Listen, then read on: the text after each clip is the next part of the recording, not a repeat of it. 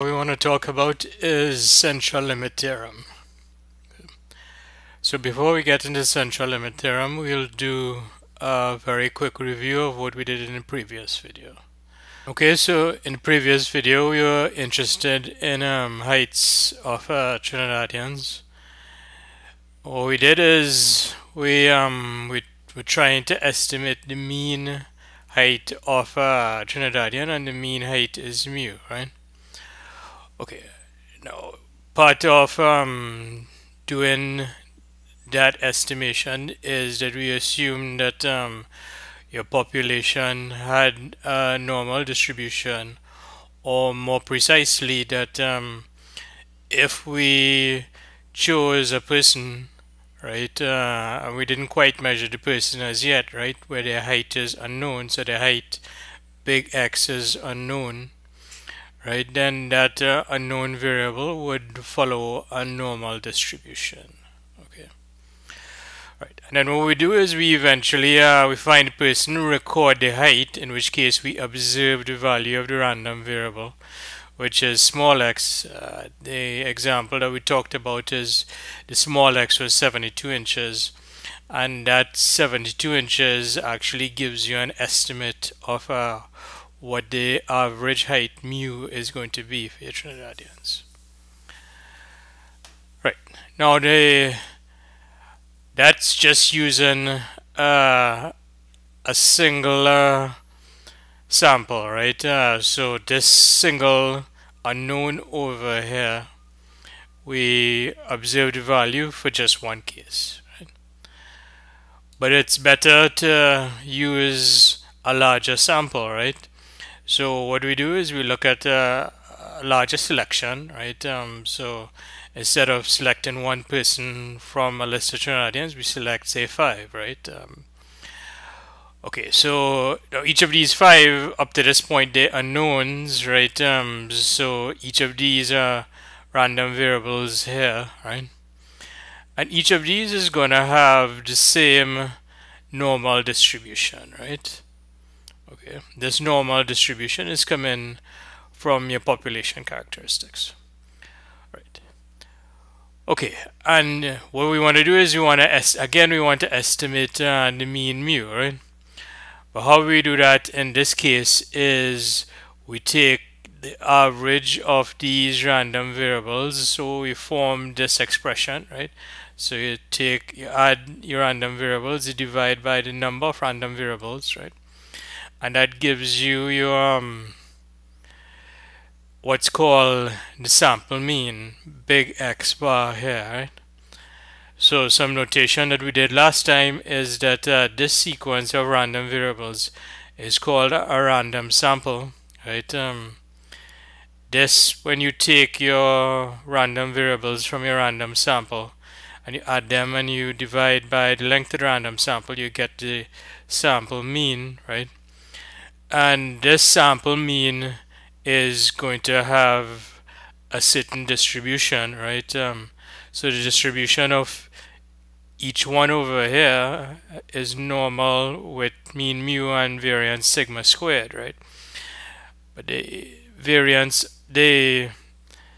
distribution of the big X bar, right, is again normal with the same mean mu, right? But the variance has actually decreased, right? And that's in fact good for us, right? The fact that the variance has decreased means that when we actually calculate the estimate of this big X bar, as we did across here, and we did this in the previous video, right? This estimate is more likely to be close to your population mean over here, right? Because your variance is smaller, right? When we talked about that in the previous video. Okay, so this here is your sample mean, and your sample mean has this particular distribution, right? And this is called a sampling distribution, right? All right, okay, so your sampling distribution, notice the variance over here is different from the variance for each random variable here, xi, that comes from a random sample. Okay, so what we want to do in this video is we want to discuss this current video. We want to discuss how we go from here to here, right? And under what circumstances we can in fact go from here, right? That the xi is normally distributed, and what that means for the distribution of the x bar. Okay. All right. So one thing we're going to use is this result from Walpole, right? And essentially what this is saying is that I have random variables here, x1 to xn, right? And each of these are normally distributed, right? Right. And then what I do is I now form basically a sum of these random variables, right? Where I could have constants out in front here, right? So strictly speaking, this is a linear combination of these random variables, right? And what this result says is that if each of these are normally distributed, right, then your linear combination, so your sum of your random variables over here, is also going to be normally distributed, right? And you can in fact get the mean of your linear combination of random variables by simply just taking the means of each of these, adjusting by the appropriate constants, and then adding it up, right? And similarly, your variance over of your linear combination big Y here, you can get from using the variances of these here and then adding them up, right? And adjusting by a suitable scalar. So what we want to do is we want to apply this theorem here that we just talked about. So this one here, right, to determine the sampling distribution of big X bar, right? We talked about that a couple times in a previous video and probably like about 5 minutes ago, right? So if I have a random sample where each of these here is normally distributed, right? Right, so each of the xi's is normally distributed with mean mu and variance sigma squared. And I form my sample mean, which is big X bar, right? Then big X bar is also going to be normally distributed, right? With the same mean as before, but the variance changes, right? And what you do is you divide the variance by the length of the random sample. In this case over here, the length of the random sample is 5. Okay. All right. So note more generally, if you want, right? So if you have your random sample, big X1 to big Xn, right? So now the length of the random sample is n, right? And I for my sample mean, right? So in other words, I add my random variables and I divide by the length of the random sample to get this sample mean big X bar, right? Then that is the distribution of the big X bar is also going to be normal. It's going to have the same mean mu, but the variance is different, right? It's the variance divided by the length of the sample size. Okay, all right, so how do we get this, right? Well, what we need to do is, given that each of these is normally distributed, right? Each of the xi is normally distributed. We need to work out the mean of x bar and the mean of the variance of x bar, right? And as I said, what we're going to do is we're going to use this result, right? All right, so your x bar over here is 1 on n times this expression, and I can expand it 1 on n, expand this out to get, all right, so I have the 1 on n times the sum of the random variables, right? And I expand it out, right? And having it expanded like this, you want to notice that this x bar is on the form over here of this right hand side, right? Each of your coefficients in front here is 1 on n, right? Right. Okay, so what does this say, right? What this says is that if each of the xi's here are normally distributed, right, then this linear combination, right, and in this case over here of the big x bar, this would be the linear combination. The x bar, right, is going to be normally distributed, right? Okay, so if each of the xi's are normally distributed, then your linear combination, right, your linear combination is also going to be normally distributed. And if it is normally distributed, what you want to do is you want to figure out what the mean of it is and what the variance of it is, right? Okay, so how do we figure out what the mean of the big X bar is? Well, we just use this formula over here, right? Right, so the small a's are all 1 on n, and small a's are all 1 on n, right? And the means here, right, so this mu1 is the mean of the big X1, the mu2 is the mean of the big X2, right? But in this case, right, each of these is normally distributed with the same mean, right? Okay, so if I'm using this formula, the mu1, the mu2, the mu(n) are all equal to mu, right? And then all I just need to do is just work this out, right? So I can factor out the 1 on n. And I have n of these because, well, the random sample is of length n, right? Okay, so when I factor out the 1 on n, I'm adding mu to itself n times, so I get n mu. And then the n's are going to cancel and it just end up with mu over here, right? Okay, so that is this mu here, right? The mean of the X bar using this result over here is mu. Okay, and similarly, what I want to do is I want to figure out what the variance is of the X bar, right? And I do the same sort of thing, right? The big X bar, again, I can write is a linear combination of the x1, x2 to xn. The coefficients small a over here are equal to 1 on n, right? So what I do is I use this result, right? Okay, so the variance of the big X bar, right, is the variance of each of the big X's, right? And each of the big X's over here has the same variance, which is sigma squared, right? And the coefficients in front here, the small a's are all 1 on n, and I need to square those, right? Notice this is squared over here. So I square those, right? And all I need to do now is just work this out, right? So I factor out the 1 on n squared, and I'm left with a sum of sigma squared, so sigma squared plus sigma squared, so on, right?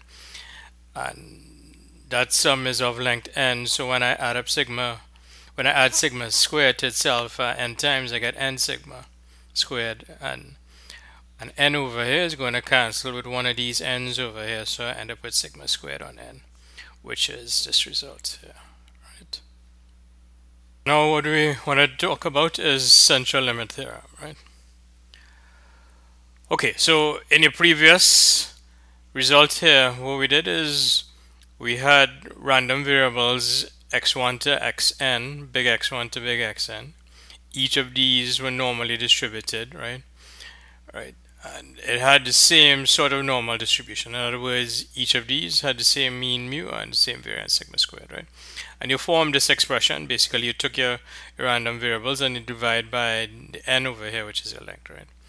And we just saw that that big X bar is again normally distributed with mean mu and variance sigma squared on n, right? Okay, so each of these are normally distributed, right? And this linear combination, okay, so the big X bar, which is this linear combination of the big X's, right, is again normally distributed, right? Right. Okay, so notice that the big X's, the individual big X's, like the X1 and the X2 and so on, these are normally distributed, right? So what central limit theorem is gonna do for us, right, is you're gonna have big X1, big X2 random variables, right? Each of these are gonna, okay, so the distribution for each one is going to be the same, right? But you don't know that these are normally distributed, right? Part of why this result over here worked out is that each of these are normally distributed, right? What central limit is going to do for us is going to have a similar setup to this, right? But we're going to drop the condition or the hypothesis that this is normally distributed, right? Okay, so we we're going to drop that in central limit, right? And we again going to consider this sample mean, big X bar, right? And what central limit is saying that the big X bar, right, is going to look like what we had before, right? So again, it's going to be normally distributed, right, with the same mean, right, and the same variance that it inherited from each of these, right? Okay, well, variance is going to change by dividing by n, right, as across here, right? Okay, right, so the big X bar, if you have, okay, so central limit is saying that if you have random variables, each of these with the same probability distribution, the mean of each of these is mu, right? The variance of each of these is sigma squared. But you don't know that these are normally distributed. It turns out that the big X bar, right, which is the same construction as this X bar over here, is again going to be normally distributed, right, with the same sort of format as this here, right? That works provided the sample size, right, the small n over here is large, right? And by large we mean bigger than equal to 30. Right? Okay, so the statement of the theorem is basically what I just said, right? I have random variables big X1 to big Xn, right? These are identically distributed, right? So they have the same distribution, right? Each one has mean mu, and each one has variance sigma squared, right? And that's the same for all of them, right? And what we do is we consider this sample mean over here, right? So you add up all of these and you divide by the length of the sample size, n, which is small n, right? Okay, so the distribution of X bar, right, is approximately a normal distribution, right? And for the purposes of this class, it is essentially a normally distribution, right? Alright, okay, so the big X bar is normally distributed, right, with mean mu and sigma squared on n, as it was in this case that we talked about, right? Right, okay. Next thing we can do with central limit, right, is instead of dividing by the small n, we just simply consider the sum of big X1 to big Xn, right? And in that case, we also get a normal distribution, right? And we get a normal distribution where the mean is now n times mu, and that's not really a big deal, right? This expression is really this expression multiplied by n. So this one is, if you take this expression, multiply it by small n, you're going to get this, right? Okay, so that would mean that the mean of this over here is going to be n times the mean of this. So mean over here would be n times this, right? And n times mu is n mu, right? And similar argument works for variance. This here is n times this, right? But you want to remember, when you multiply by a scalar, the variance goes up by the scalar squared, right? So we go from here to here, right, multiplying by n squared, right? And when we multiply this expression over here by n squared, we're going to get n sigma squared, right? All right, okay, so two forms of your central limit theorem if you want, right? This is the one that we will more likely use, right? And that we'll use more in our statistics and our hypothesis testing and so on, right? But this one, you still expected to know this one over here, right?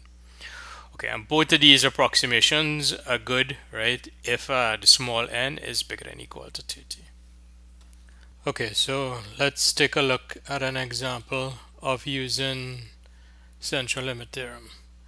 So we have this example here of you're given that the lifetime of a light bulb, a certain type of light bulb, has a probability distribution, and you want to notice here that they're not telling you that it is normally distributed, right? They're just simply telling you that it has a probability distribution. Okay, so your lifetime here has a probability distribution where the mu is 800 and the standard deviation is 40, right? Okay, so what we want is we want to find that the probability of a random sample of 64 bulbs is going to have an average life that's less than 790, right? Okay, so let's just set up the problem, right? So let the big Xi be the lifetime of bulb I, right? And you have bulbs I for I is equal to 1. In other words, X1 is the lifetime of the first bulb, and then X2 is lifetime of the second bulb, and so on. And that is that small I over there will run from 1 to 2 to 64 here, right? And for each xi, right, each xi is a random variable given in the problem with mean of 800 and standard deviation is 40, right? So it means that your variance, which is standard deviation squared, is 40 squared, right? Okay, so you have your random sample of 64 bulbs, right? And what we consider now is we want the average lifetime, right? The question is asking us about average life, right? Okay, so each of the big X's here is lifetime of a single bulb, and what we want is the average lifetime. So we add up the lifetimes here and then we divide by 64. And this expression is known to us as sample mean, right? Big X bar. Now what central limit theorem is telling us, right, is this big X bar, right, is normally distributed now, right, with mean mu and a variance sigma squared on n, right? So the mu is this, mu is equal to 800 and the sigma squared is the sigma squared equal to 40 here, right? And you divide in by small n, where the small n is the length of a random sample, which is 64, right? Okay, so we don't know, right? So as I mentioned, right, your lifetime of individual bulbs, which are big X, that has some probability distribution, but we don't know what that probability distribution is, right? But it turns out we don't need to know, right? Because the sample size is large enough at 64, right? That the central limit theorem allows us to say that your sample mean is in fact going to be normally distributed, right? Okay, so now that we have a normal distribution over here, we have some distribution, which in this case is normal, right? We could actually work out the problem, right? Okay, so what do we want, right? What we want is that the probability of your average life, which is X bar, is less than 790. And that is what this is across here, right? X bar, we want the probability that your average life is less than 790.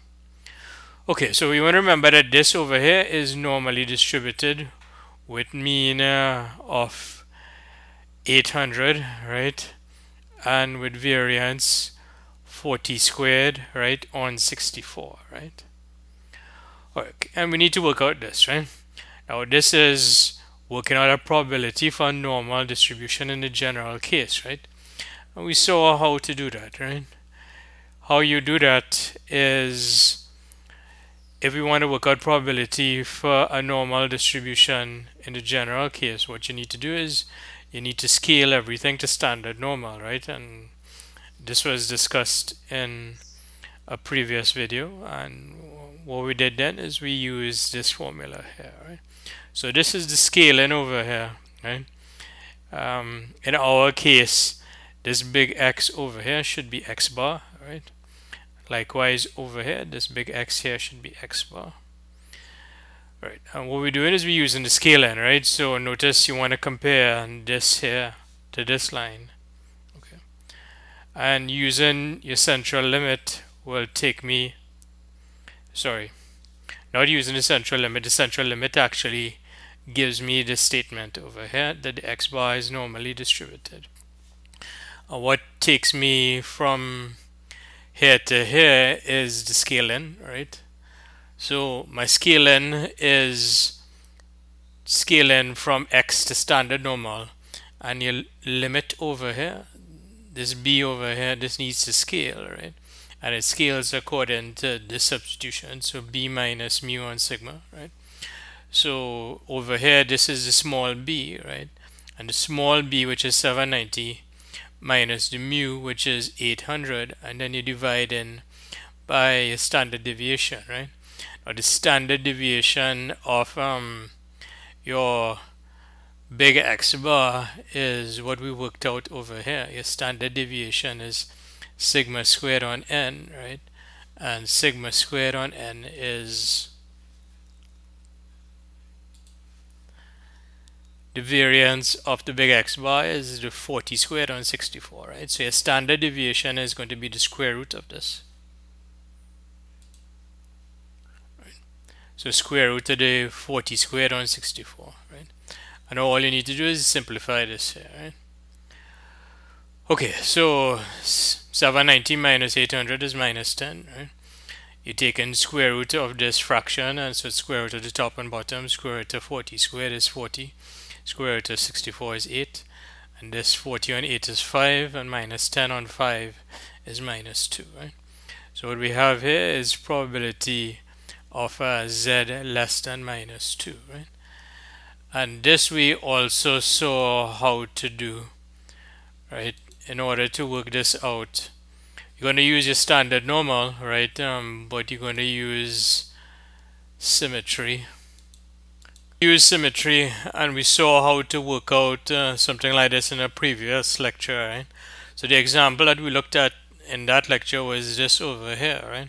We could use the same sort of diagram, same diagram to give us an idea, right? So what we want is probability z less than minus 2, right? So we want a probability over here on your left tail, right? And what you do is you use a symmetry, right? To calculate this blue area over here is going to be equal to the red area, right? So using your symmetry, you go from z less than minus 2, right, to z bigger than 2, right? And now that you have probability z bigger than 2, that is just going to come from a table. So we want probability now z bigger than 2, right? And this is just going to come from your table, right? So we have this small z over here, which is your small z equal to 2. You come over here 2, right? And it's 2.0, right? And it's not, you're not going to use these over here since it's exactly 2.0, right? You use this value over here, which is your 0.0228, which is what I have here. Okay, so what we want to realize from the working in the example that we just did, right, is to solve this here. We want to get, when we want to get this probability when your x bar here is normally distributed in the general case, right? What you needed to do is we needed to standardize, right? Okay, so the standardization of going from the big x bar to z, right, is of this form that we talked about, right? So this is how you standardize. You have your big x bar and you subtract off the mean mu, right? And you're going to be dividing by the variance of the x bar, right? Okay, and the variance of the x bar is sigma squared on n, right? That's coming from your central limit theorem.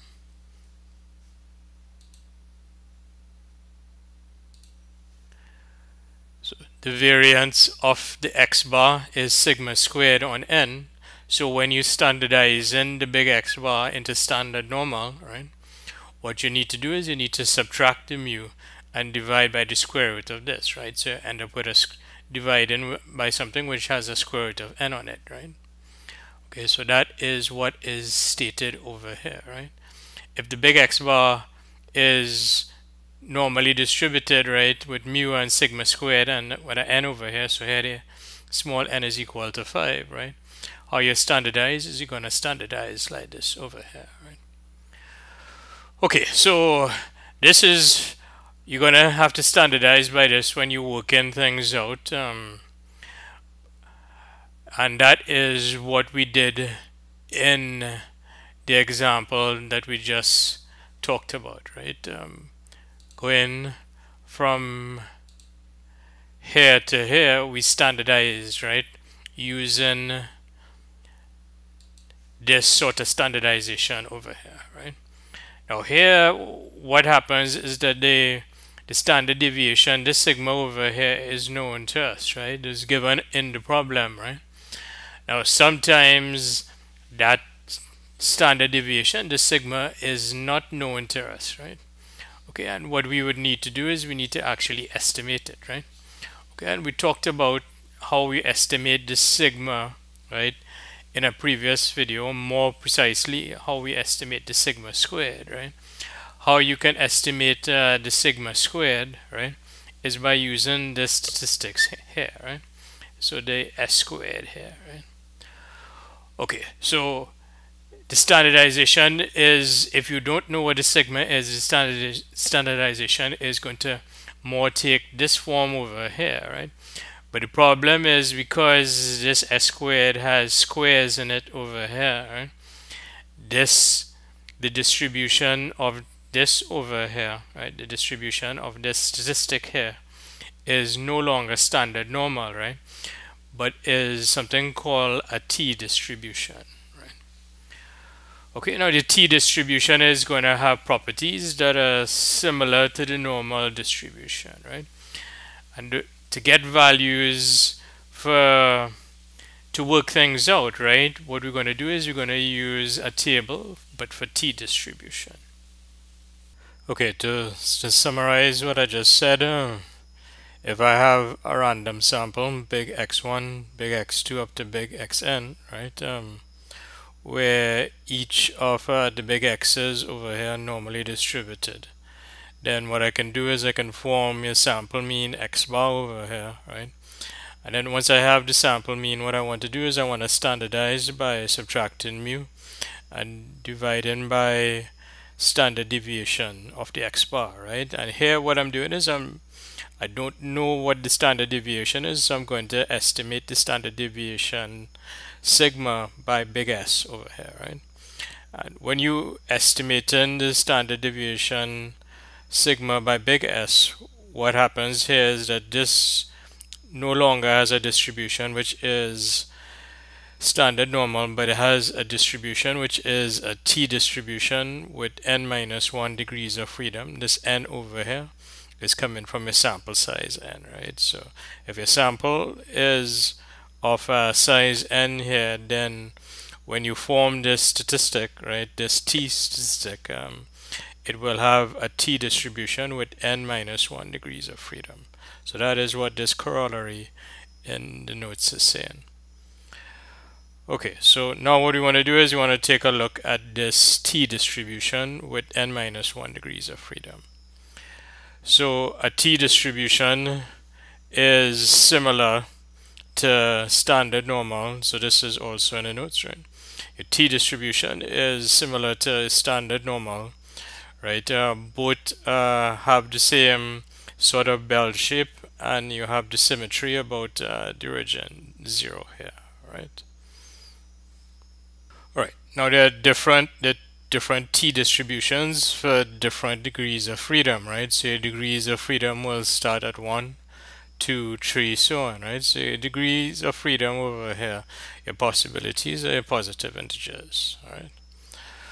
Okay, so the idea here is, and you see in this graphic, right, the yellow here indicates degree t distribution of degree 1.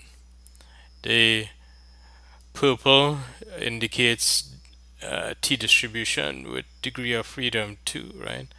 The light blue over here is a t distribution with degree of freedom 5, right?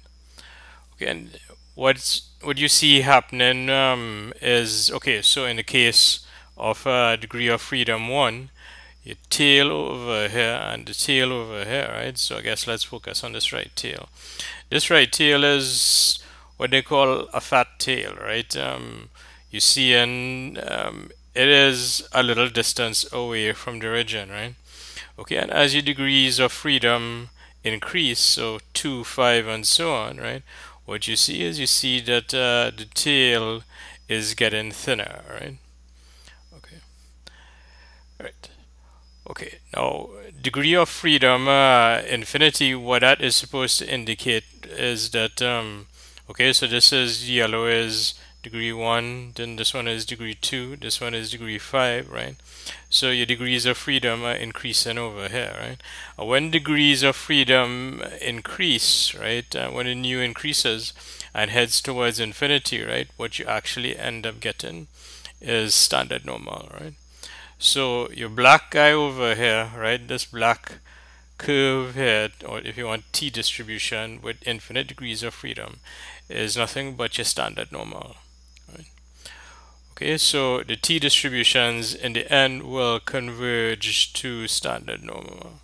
Okay, and when we're using the t distribution, typically what we'd be looking at would be critical values of a t distribution for some new degrees of freedom, right? So this is a Greek symbol for new. So if you look in your Greek alphabet, right, this symbol over here is this symbol here, which is new, right? So your big T over here is a random variable that has a T distribution with new degrees of freedom, right? Okay, so what your critical value small t alpha nu represents is that the probability of your random variable being bigger than this critical value is equal to alpha, right? So if you want, this is similar to using your normal table in reverse, right? What you're given is you're given this probability over here, and what you're trying to do is you're trying to find the t value here, right? Okay, and this is done in tables such as this, right? So this is the form of the t distribution table that you would use in your exams, right? Okay, so let's do a couple examples of finding critical t values using this table here. Okay, so the first critical t value that I want to find is t alpha nu, where the alpha, the probability is 0.05, right? And the new degrees of freedom is 19, right? Okay, so what that represents, remember, is that we're looking at now this 19 over here is saying that we're looking at a t distribution with 19 degrees of freedom. So this would be a t distribution with 19 degrees of freedom. That is what the green curve represents, right? The PDF of a t distribution with 19 degrees of freedom. What we want is a t critical value. So we want a small t over here such that the probability that you to the right of this small t, this area over here, this probability is 0.05, right? Okay, and how we get this critical t value is we use table, right? It's not hard, right? Okay, so we're looking at 0.05 and we want degrees of freedom at 19, right? So your required critical t value would be 1.729, right? Okay. Right. One thing you do want to notice probably if you compare your t distribution table to your standard normal table is in the standard normal table these are your probabilities over here and the z values come in from your column over here and your row over here, right? If you're looking at your t critical values, right, these are not probabilities here, right? The probabilities are actually these small numbers over here, that these indices over here. So the 0.05 over here is the probability. So these here are not probabilities. These are values that lie on your t-axis. Yeah, right. Okay, so let's look at a next example. We want to get this critical value t 0.01 with degrees of freedom 12, right? And we're just going to get this from the table, right? So we're going to table, you look for your probability over here, which is 0.01, and degrees of freedom, which is 12 over here. So your critical t value is 2.681. Okay, so we just did examples of finding critical t values, right? So what you're doing is you have your t distribution. So the big T has a certain t distribution with a certain degree of freedom, which is new here. And what we're trying to do is we're trying to find your your particular t value such that the probability that you're to the right of this t is equal to some alpha here, right? Right, so this is in the case of t distribution. It turns out in the case of the standard normal you have an analogous definition, right? Which is critical z value z alpha, right? So here what you had was t alpha, right, where alpha was your probability, and here what you have is z alpha, where alpha is your probability. There's only one standard normal, so there's nothing about degrees of freedom over here, right? So we're interested in critical z value, z alpha, right? Okay, so what we're trying to find is that the probability of the standard normal being bigger than this critical z value is equal to alpha, right? And alpha is the area of this shaded region over here, right? Okay, so you're given the probability over here, and what you're trying to do is you're trying to find the z alpha, right? So you're given this area here, and you're trying to locate the z alpha, and we did examples of that already. What we called it then was using the normal curve in reverse, right? So let's do an example of finding a critical z value.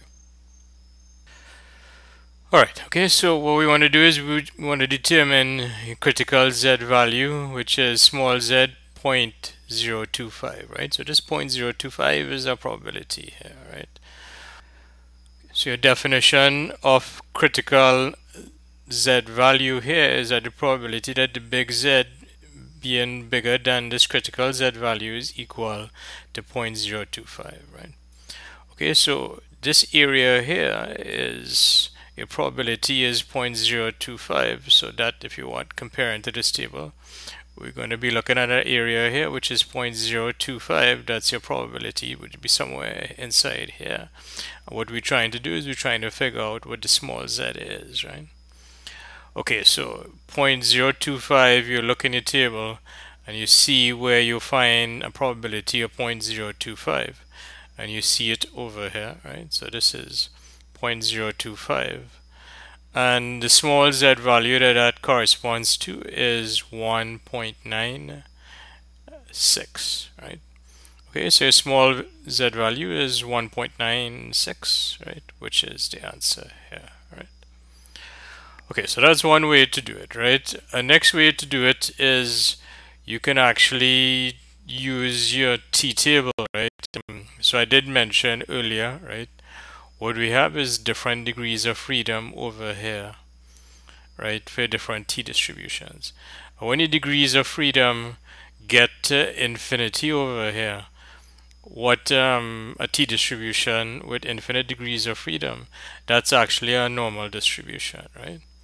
Okay, so if we're looking at a critical t value, right, with infinite degrees of freedom, that's actually critical z value, right?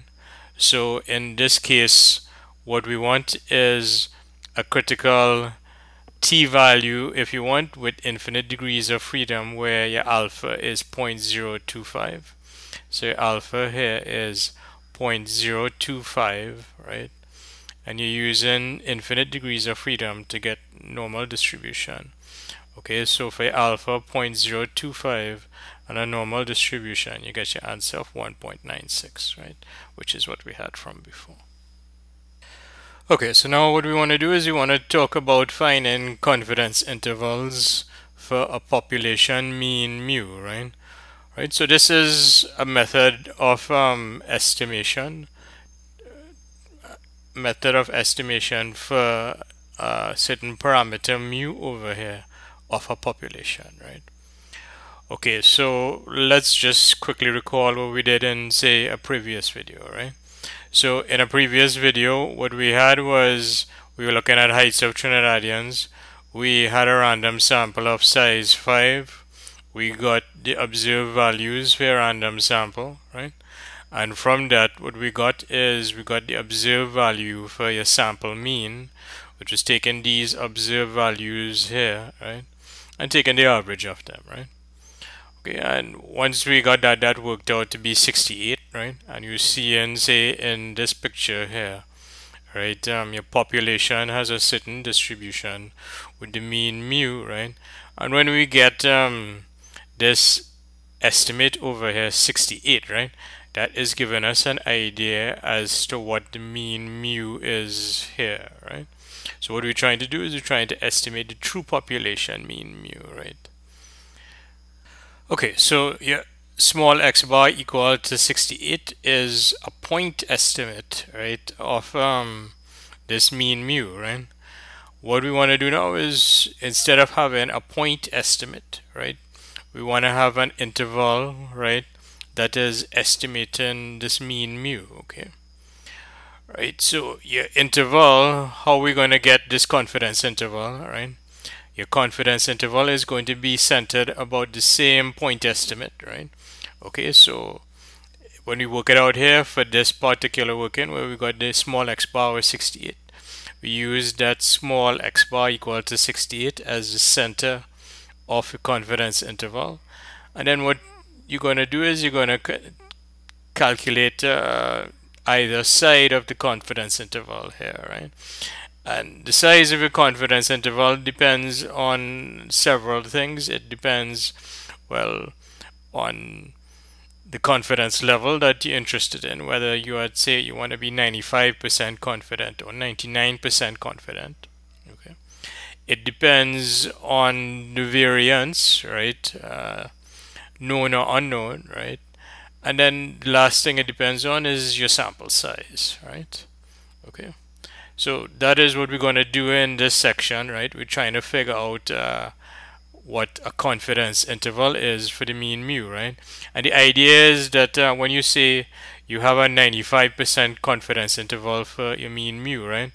It means that when you form this confidence interval here centered on the small x bar, it means that you're 95% sure that it's going to contain the mean mu, right?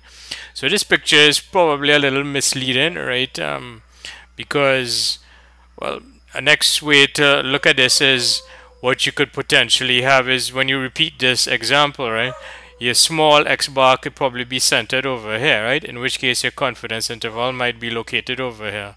And that may not contain the mean mu, right? So that is what is illustrated by this picture over here. So if this is the mean mu, the true population mean mu, right, over here, right, what you could do is each time you form your confidence interval, the confidence interval could be located in different places, okay, right? And the idea is, if you do this, if you want a 95% confidence interval, it means that if you do this 100 times, 95 of these that you construct out of the 100 would actually contain the true population mean mu over here, right? Okay, so as I said, what we want is we want an interval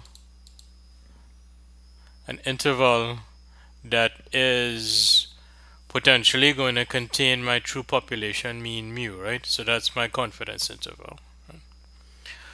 Alright, and there's a probability associated and a certain amount of notation, right? So let's go through it. Right? Okay, so what we want is 100 1 minus alpha percent confidence interval, right? And this 100 1 minus alpha percent, right, it usually takes standard values, so usually say 90%, 95%, or 99%, right? So if your 100 1 minus alpha is equal to one of these, right? So your 100 1 minus alpha is either 90, 95, or 99, right? Then your 1 minus alpha is 0.9 or 0.95 in the case of 95%, and 0.99 in the case of 99%, right? and that's your 1 minus alpha, which means the alpha itself, in case of zero point 0.9, if 1 minus alpha is 0.9, then alpha is actually equal to 0.1, right? So 1 minus zero point 0.1 is zero point 0.9, right? Okay. Right, so it's written in this sort of way, right? Why it's written in this way is that eventually what you want to do is you want to get to critical values, and the critical values would be turn out to be because of symmetry. So for example, if you're using a Z distribution, your critical value would be a Z alpha on 2, right? And you want these to be reasonable values, right? So that's why you have this somewhat strange sort of setup over here with 101 minus alpha, right? Okay. Okay, so in this class, when we constructing confidence interval for a single mean mu, right?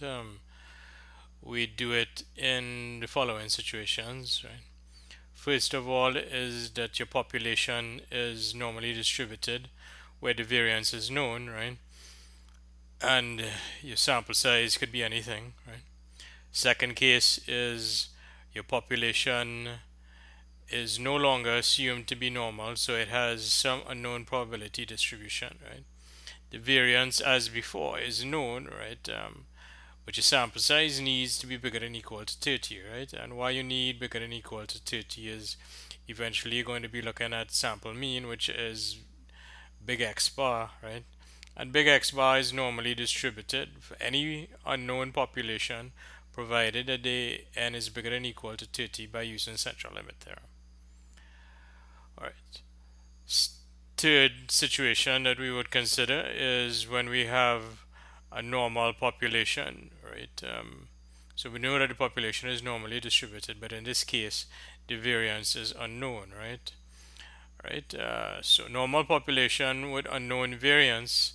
When you standardize the x bar, right? What you're going to end up with is a t statistic, and for t statistic, we consider small values where it's less than 30, right? Okay, and the final case is final situation that we will look at is a population is that has unknown probability distribution, right? Unknown variance and large sample size, right? Okay, so essentially what's going to happen here is that you need to use central limit to go from an unknown probability distribution to when you form the x bar, when you standardize to get normal distribution, and that is coming from central limit, right?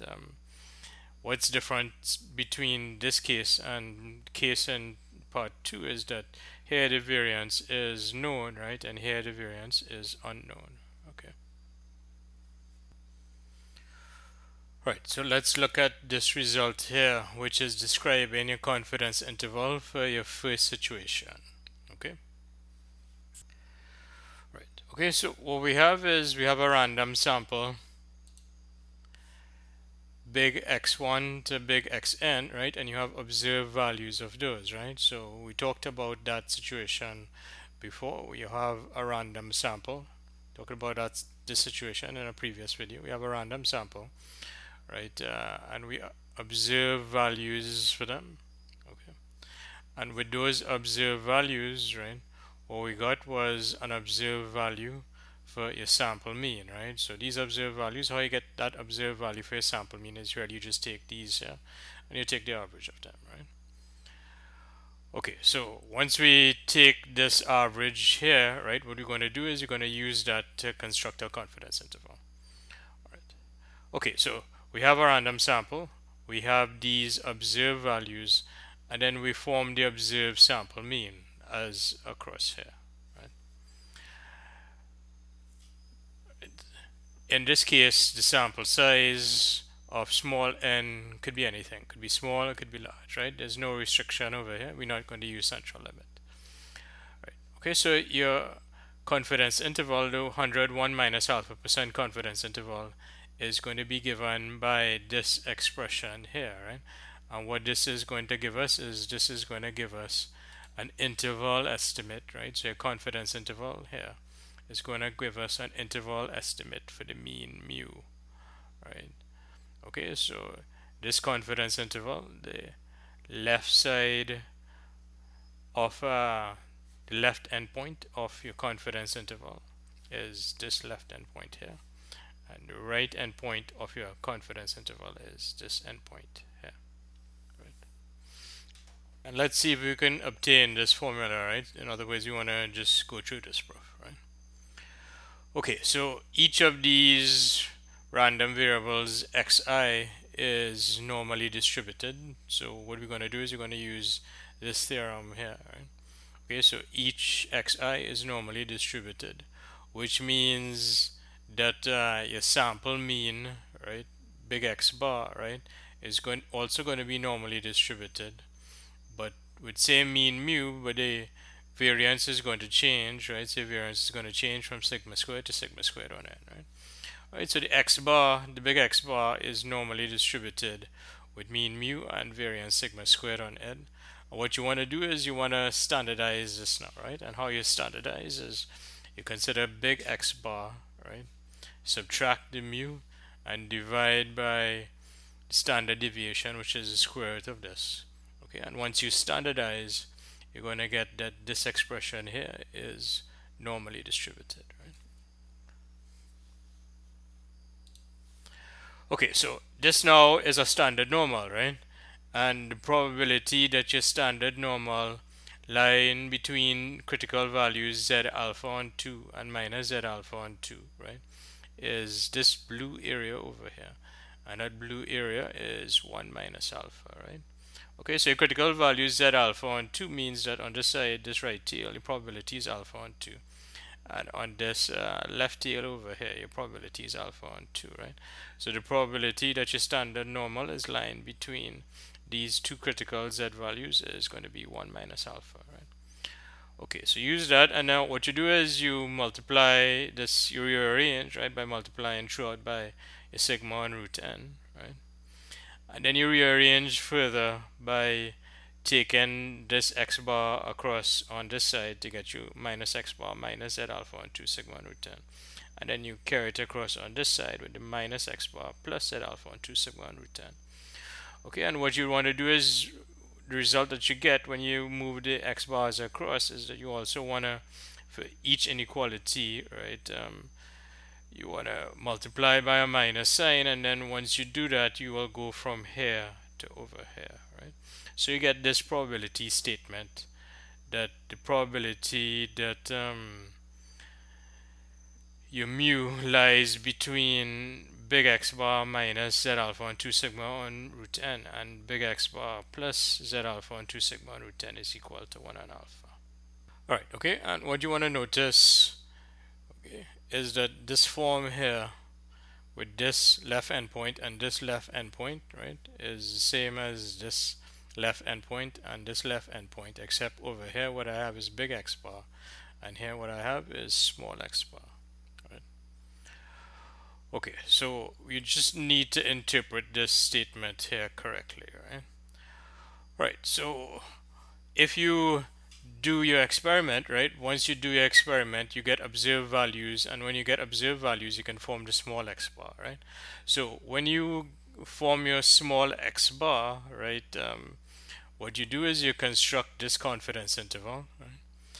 And you will get a confidence interval such as this over here, right? So this would be your left endpoint and this would be your right endpoint. Your left endpoint would give you this one here and your right endpoint would give you this one over here, right?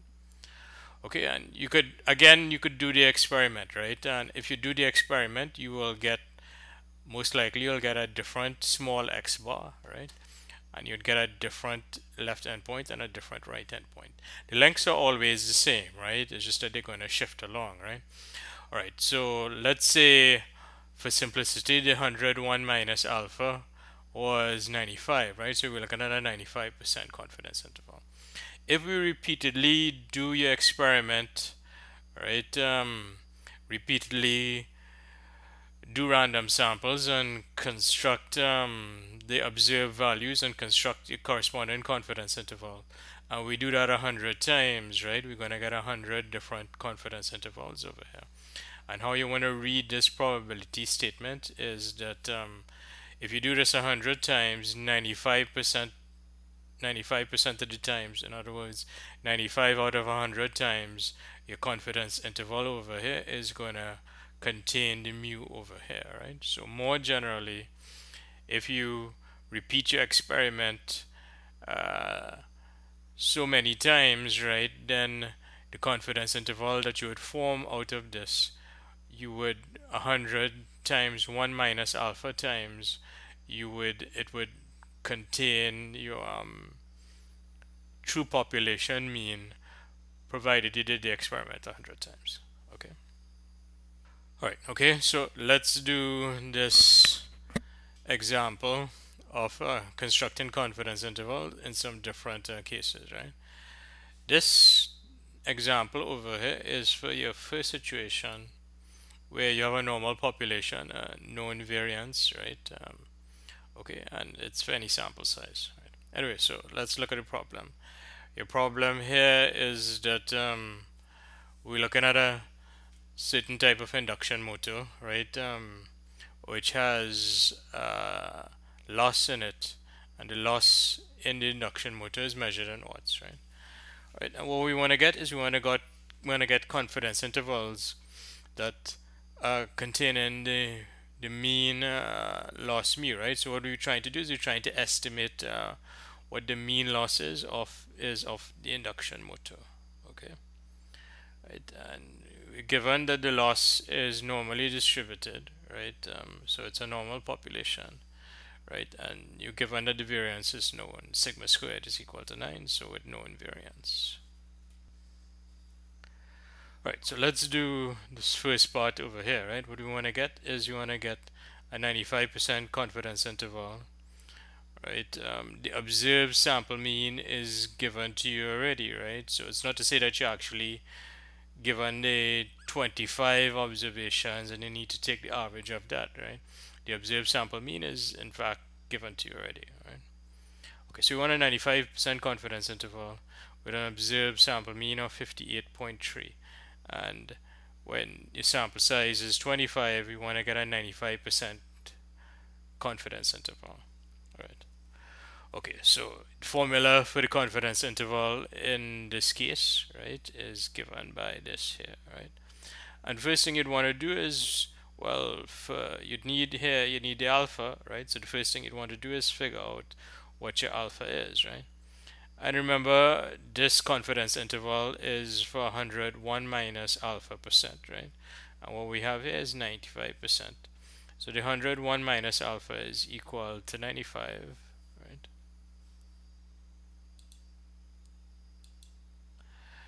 Which means that your 1 minus alpha is equal to 0.95, right? So the alpha is 0.05 and the alpha on 2 is 0.025, right?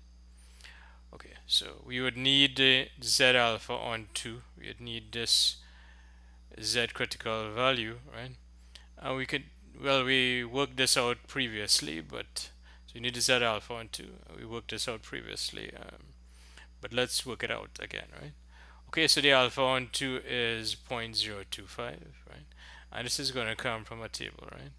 You could either use the Z table, the normal table, use it in reverse, or you could use your T table, right? And the critical value that we're looking at is Z.025.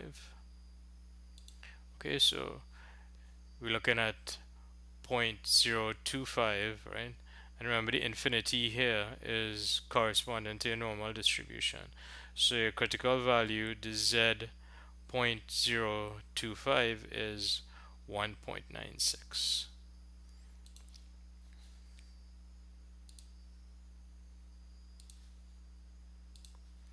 Okay, so your critical value is 1.96, and now what we want is we want to get the confidence interval, and really you're just feeding in all your information into your formula, right? Okay, so your critical value is 1.96, the small x bar, the observed sample mean, was given to you as 58.3. The sample size n here is 25, so that's 25 goes in there.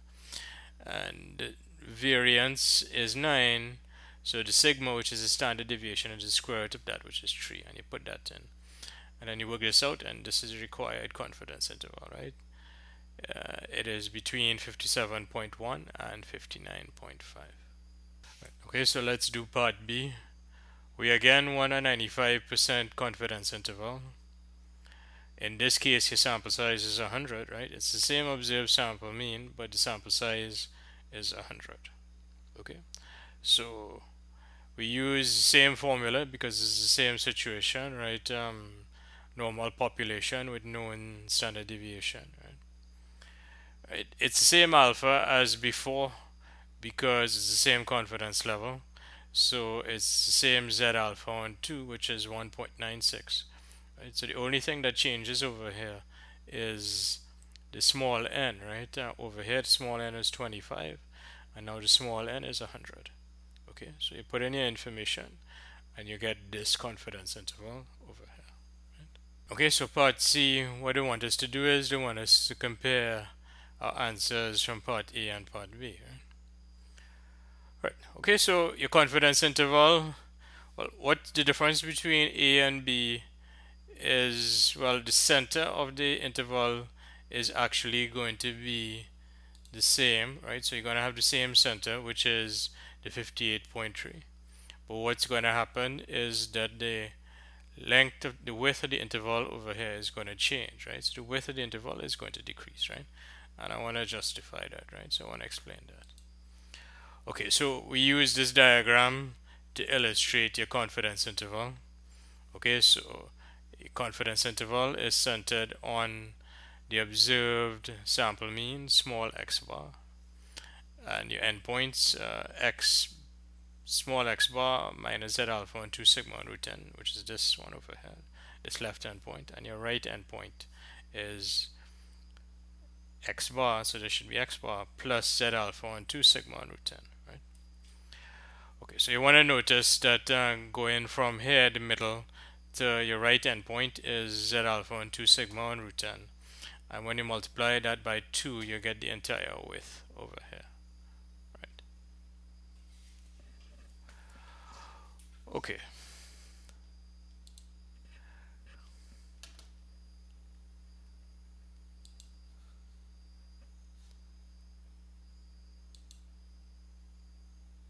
Okay, so your width over here is just 2z alpha on 2 sigma on root n, right? If you consider in the situations A and B, right, your standard deviation hasn't changed. It's still sigma is equal to 3, right? The z alpha on 2 hasn't changed because your confidence level is the same for both of them. But what has changed is the sample size, right? Okay, so in part A, sample size was 25. Okay, and in part B, the sample size is 100. All right. Okay, so for part A, a sample size is 25, and for part B, a sample size is 100. So you take square root of the 25 here, you get 5. Take square root of the 100 here, and you're going to get 10. Right? Okay, so this is the width of your confidence interval for part A, and this is the width of the confidence interval for part B, right? And what you want to notice is that here you divide in by 5, and here when you increase the sample size, you divide in by a larger number, which is 10. Okay, so what that means is that the width of the confidence interval is actually going to decrease when you go from part A to part B over here, right? Alright, okay, so summarizing what happened, right, is that an increase in sample size, right, provided everything else remains the same, in particular the confidence level remains the same, means that your confidence interval got narrower, right? And this actually is more precise, right? Because for the same confidence level of 95%, for this shorter interval over here, you have the same confidence that the mean is going to lie inside over here, right? So you actually did better, right? Okay, and well, why you did better is you have a larger sample size, which means that you had more information. If you had more information, you could be more certain about your estimate, right? So let's look at part D. Part D, if you compare it to part B, right, it's the same sample size of 100. Okay, it's the same observed sample mean. What has changed is the confidence level, right? The confidence level has changed from 95% to 99%, right? Okay, so let's work it out, right? We need the new Z alpha on 2 in this case, right? So this is the formula for your confidence interval, so it's given over here, right? Okay, and what we would need is we'd need the Z alpha on 2, right? Okay, and to get the Z alpha on 2, well, we need the alpha, right? Okay, so we're dealing with 99% confidence interval, and for this is, remember the formula over here is for 100 1 minus alpha percent confidence interval. So 101 minus alpha is equal to 99, right? And that works out to be that 1 minus alpha is 0.99, which says that the alpha is going to be 0.01, and so the alpha on 2 is 0.005. Right, so what we'd want is we'd want a critical value for 0.005, z 0.005, and we can get that from the t-table. Okay, so we have 0.005, right? Remember, infinity is corresponding to the normal distribution. So the required z critical value is 2.576, right? Which is what I have in the notes, 2.576. Right? And once I have this z critical value, everything else pretty much becomes easy, right? You just put in the information that you had from before, a small x bar, same standard deviation, same sample size as part B, right? Okay, you put in your new z critical value and you work it out and you'll get this over here. So per part E, we want to compare the confidence intervals from the part D that we just did to part B, right? Right, okay, so, well, what's changing is the width of the confidence interval, right? Okay, so we want to see why the width changes, right? Okay, so remember, as in part C, right, the width of the confidence interval is going to be 2 z alpha on 2 sigma on root 10, right? And if you're comparing B and D, right, the sigma is the same, standard deviation hasn't changed. Both of these have the same sample size of 100, right? What has changed is the z alpha on 2, right? Okay. So here, the z alpha on 2 between part B and part D has changed, right? Because, well, you have different alphas between 95 and 99 here, right? Okay, so which one is bigger, right? Is it bigger? Is the Z alpha on 2 bigger here? Or is it bigger here? Right?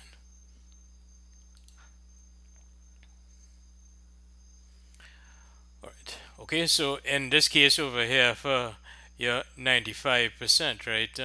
Your Z alpha on 2 was 0.025, right? Okay, so the 1 minus alpha in this case was 0.95, right? Which means that the alpha on 2 was 0.025. Okay, and in this case over here, the 1 minus alpha is 0.99, right? So the alpha on 2 in this case is 0.005, right? Right. Okay, so the critical value over here, the Z 0.025 for the case in part B is 1.95, right? And the critical value for part D is Z 0.005 is 2.576, right? So your critical value actually increase over here, right? Which means that going from part B to part D, right, the width of the critical value is going to increase, right? Because the Z alpha on 2 actually increase. Right? All right. Okay, and that's what we can see over here in this working, right? The width, this is the width of the confidence interval. And for part B, right, same sigma, right, same size of same sample size, which is 100, right? Okay, so when you worked it out in part B, this was the width of your confidence interval. And for part D, right, the width of the confidence interval is going to be 1.54, right? So your confidence interval is going to increase if your confidence level is going to increase, right? Okay, so I increase in, and let's summarize over here, I increase in confidence level, right? 1 minus alpha, provided the sample size is fixed and the variance, the standard deviation is fixed, right? Is going to result in a wider confidence interval, right? Okay, so your confidence interval is going to be wider, right? And what that means, it's more reliable, right? Okay, so in this for this confidence for the first confidence interval over here, you're 95% sure, right, that it would contain the mean, and over here it's 99%. You're 99% sure, right? Okay, so it's more reliable over here, but it's less precise, right? Okay, so that's the trade-off. Right, so finally we have part F here, right? Okay, so part F, what they're asking you to do is they're asking you to determine the sample size, right? Which is small n. So we want to figure out what sample size we should get, right? So how large should the sample size be, right? So that the width of the confidence interval, right, is not larger than 1.0, right? Okay, so how do we do that? Well, we in fact already have a formula for the width of a confidence interval, right, that we used a couple times already. Okay, so the width of a confidence interval we get from this formula here, right, and the derivation and so is in the notes and in this diagram, from this diagram over here, right. So this is the width of your confidence interval, and what we want is we want that width to be less than 1.0. Okay, and we given what the confidence level is, which means we given what the alpha is, right, which means that we given what the alpha on 2 is, and we given therefore given what the z alpha on 2 is, right. So the z alpha on 2, in this case the alpha on 2 is 0.005, right. So the z 0.005 is what we had from before, which was 2.576. Okay, so the z alpha on 2, we know what that is for your confidence level. We know what the standard deviation is, right? The standard deviation is 3, right? Okay, so what we need to do in this inequality over here, we know everything except the small n, and that's actually what we want to find, right? Alright, so you're going to rearrange your inequality over here. You're going to solve your inequality over here, and you're trying to get a bound for your small n, right? And how do you do that? Well, you try to put the small n on one side of your inequality, right? Okay, so you carry the root n across on this side, and then you square both sides. When you square both sides, you're going to get 1 times root n squared, which is just the n, so you'd have n over here. And then you'd have this side squared, right? Okay, so this side squared is less than or equal to n, which means that the n is bigger than or equal to this. Yeah. Okay, and then you just feed in what you have from before. The z alpha on 2 we said was 2.576. Right, the sigma is 3, right? Okay, and then you just work this out, and you get that the n has to be bigger than or equal to 238.9, right? Okay, so your sample size has to be bigger than or equal to 239, right? So how large must it be? Well, it must be 239, right, at least, and that's your answer.